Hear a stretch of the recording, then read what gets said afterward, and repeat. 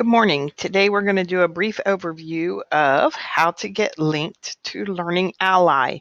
So Learning Ally is the human voiced accessible print that we have been using with our students that have identified reading disabilities. This gives them access to their textbooks as well as books in the library and other sources of print through their digital devices like a Chromebook, a Mac, a PC, Android, or an iPhone. So it really goes across platforms. But today we're going to look at how to do this on a Chromebook. So when we look at our Chromebook, the first thing that we need to notice is that whether or not they have the app already installed. And the way that you can tell is to go over to the circle in the lower left corner, which is identified as the launcher, and click on that. And if you see Learning Ally audiobooks there, that means that the app has been loaded. We have attempted to load it on all the devices throughout the school district so that the student can then log in through the app.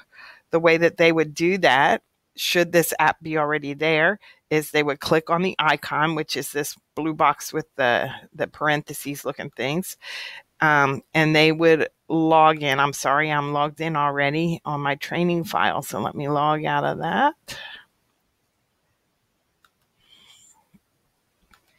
So this is what it would look like when you bring it up, and the student would type in their username and password. In Tomball, our username is the student's first name followed by their ID number. And yes, there is a capital at the beginning of your name. And then the password is Tomball 2019. So that's Tomball with a capital T 2019.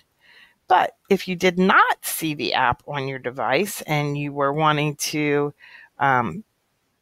put it on your device, then what you would do is go to learningally.org in your browser, and there you would log in. So I'm going to log out because I was already in there. And let's log in, and I'm going to use my trainer profile. So I will have the screen of a student, and type in my password, and here I am with my account. So I can click on my bookshelf, and when you click on my bookshelf, the books that have been assigned to you would show up here in your device. And should you want to read one of those books and you did not have the app on your device, you would click over on this. See where it says my listening device? You would go to switch to another device. And when you click on that, you get the option of identifying what device you're on. And in this case, we're talking about Chromebooks. So if we go to a PC, Mac, or Chromebook, this is where we would go and click continue. And then download it from the Chrome Web Store. Of course, if you're on a PC or on a Mac, you would choose those. Then you would just follow the instructions and it would install on your device.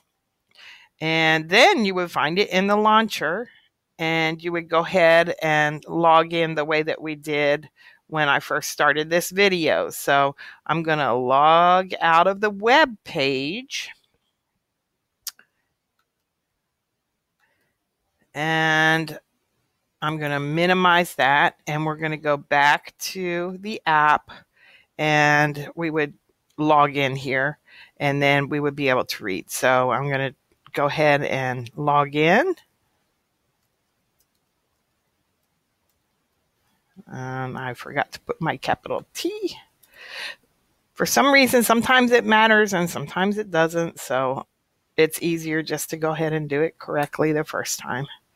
And now I have all my books, so I can just open up a book.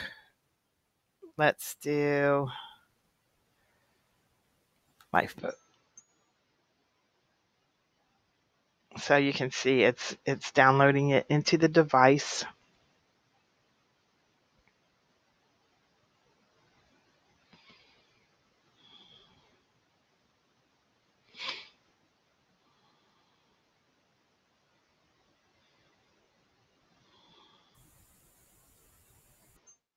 And now it's ready to read, and I can click on it and go from there. So that is how you can do it. Good luck, and please feel free to let me know if you have any questions or if something goes awry.